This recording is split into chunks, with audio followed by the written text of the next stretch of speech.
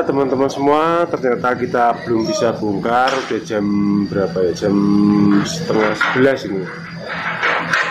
Ya rencana kan tadi malam tak sampai sini malam kan biar pagi bisa bongkar. Ternyata ya tenaganya masih bongkar di gudang yang satunya, jadi gantian. Ya sampai dulu namanya kerja ya gitu rencananya, ya ternyata nanti larinya kerja ya udah biasa. Ini ada kegiatan di pabrik sini sedang apa ya, jemur flooringnya. Ini kan dijemur, jadi nggak cuma kerupuk atau pakaian basah yang dijemur, enggak, kayu pun juga dijemur untuk lantai.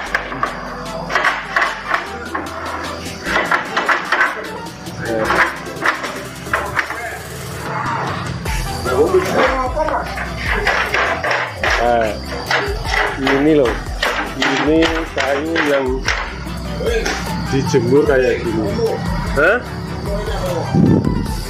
Ini kok dijemur kenapa deh? Ben malah warnanya mas. Oh, ngoten. Kabake warnanya perlu. Jadi ora cuma kerupuk ya dijemur ya. Kayu dijemur. Yang penting takok dol. Ora jemur sing pagi. Ya. Ya. Abot. Ini mau dikirim ke Jepang bersama orangnya, ini juga dikirim. Ya itulah ya hiburan ya teman-teman, daripada nunggu bongkar, hiburan sama Pak D ini. Oh ternyata itu kayunya biar warnanya biar berubah lebih matang lah.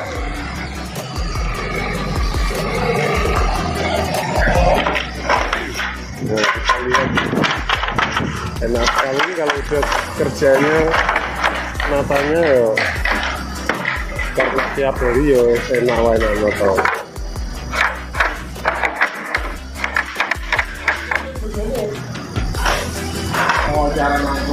Pembuatan flooring itu dari teman-teman kalau belum tahu itu bentuknya seperti ini. Ini yang belakang, ini buat alas paling bawah.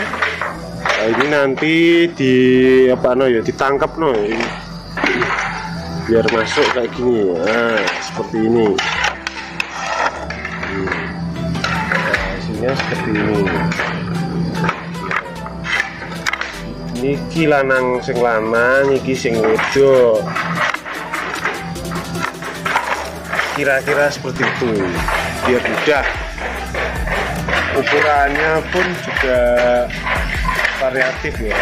Ini ada yang panjang, itu tadi yang pendek-pendek cuman udah disambung.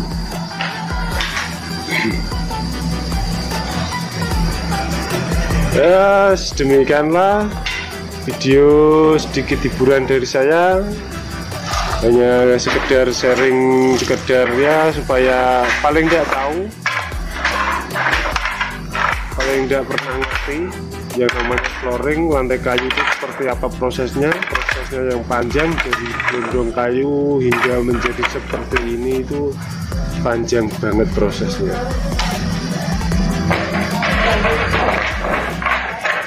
Terima kasih atas perhatiannya. Kita sekalian tunggu tenaga bongkar. Kita lanjutkan video ya teman-teman. Kita bisa lihat ini sekarang proses pembongkaran. Ini tenaganya juga baru balik dari pabrik yang satunya juga habis bongkar soalnya. Karena di sini sistemnya kan seperti apa ya, kalau Karang Taruna. Jadi proses bongkarnya itu yang tenaganya itu diambil dari Karang Taruna warga setempat sini. Jadi biar apa ya, biar ya dapat pekerjaan lah di area industri ini, kan bisa dimanfaatkan juga untuk warga sekitar sini biar bisa sama-sama merasakan. Ini 300-nya sedang muat bergaji. Udah, demikian video dari saya. Sampai jumpa di video selanjutnya. Tetap semangat, jangan lupa selalu pakai masker dan jaga kesehatan. Assalamualaikum warahmatullahi wabarakatuh.